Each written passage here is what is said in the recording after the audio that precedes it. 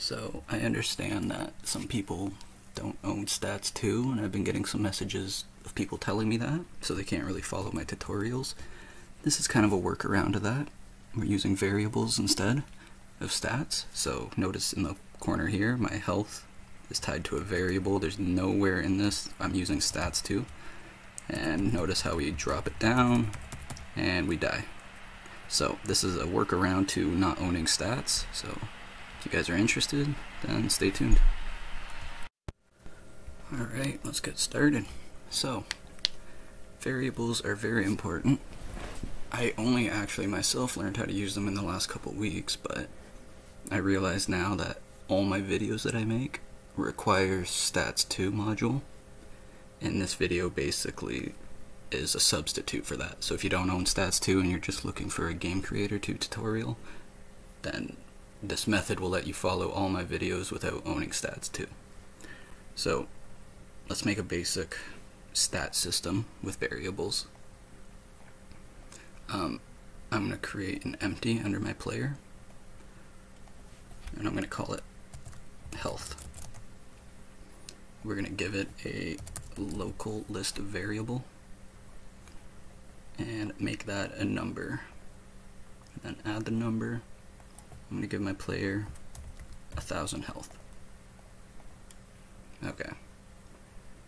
I'm going to go to my canvas, and under my panel I'm going to create an empty. I'm going to call this player stats. I'm going to anchor it to the bottom left and add an image.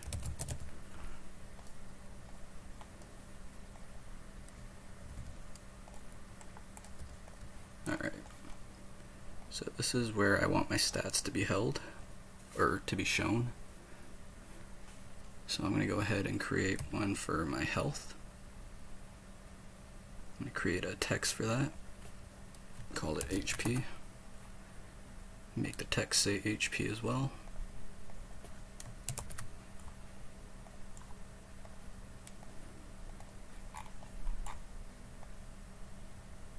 Alright, so this is where my health will be displayed.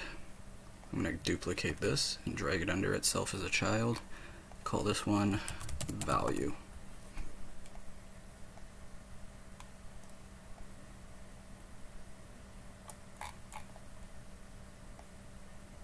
Okay, the value, because I have 1,000 health, I'm going to put 4 zeros so I know it fits.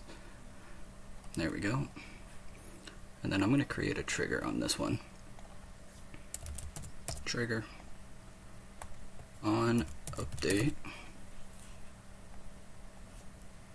Type in text, collect or set change text to self. Go from string to variable, local variable, drag our health variable in that. So right off the bat, this should say 1,000 now. There you go. So that works. Let's go ahead and add. So let's pretend here for a second that we have an enemy with a weapon, and on that weapon we have a variable, and that would be the weapon damage. So I'm going to call this one weapon damage. We will add a local list variable, make this a number as well, and let's say this weapon does 200 damage. No, that's too much. Let's say it does 75 damage out of my 1,000. So I don't really have a weapon to display or a character to use that on me, because I just want to make a quick video. So I'm going to add a trigger in here. Trigger on input,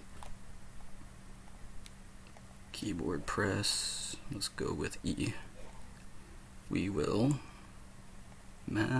arithmetic, I don't even know. Anyways, subtract numbers from our local list variable, that being our player health. So our player health will equal player health minus weapon damage. So now every time I press E, it should go down by 75. There we go. Now, notice how it goes negative. Nothing happens to the player as well. I'm going to create a new trigger. This will be called player, or I'll just call this death. So trigger on update, run conditions, add conditions, and add a branch if math, that one, compare. So if our local variable health equals 0, then we will ragdoll our player, as well as, because I don't want it to go negative, we will set the number of our local variable health to 0. Save that. Let's give that a shot.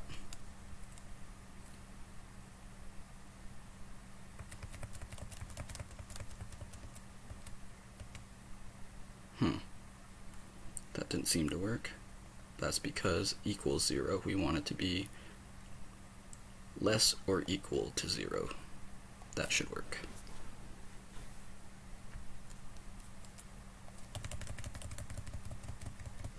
There we go. And notice how it stays at 0 now. It wants the fight to go negative, but that's pretty much how you do that with variables and not stats. Mind you, having stats makes it a whole lot easier, having different classes with different stats, but this is a good workaround, and it should work. I mean, theoretically, like my inventory system that I've made in some of my series that uses stats, it should be the same. So instead of, you know, a stat named weapon equip, and I would have a trigger called, you know, on weapon equip 1 or on 2, you would set active weapon 1 or weapon 2. Now you can do it for variables. So on variable equals 1 or equals 2, you would set active weapon 1 or 2. I haven't really dabbled a lot with variables, but I can see myself that it's damn near the same thing, just a little more work to it, but that's basically, you know, and it's cool for a lot of things. You could set weapon speeds or movement speeds. That's kind of the method I'm using in my new project. I have different weapons with different weapon speeds, and I'm able to add abilities that, you know, change my weapon speeds, which would change the variable. So they're pretty cool. I'm definitely going to use them a lot more. And yeah, that's a quick little video here for you guys, and good luck. Hope this helped.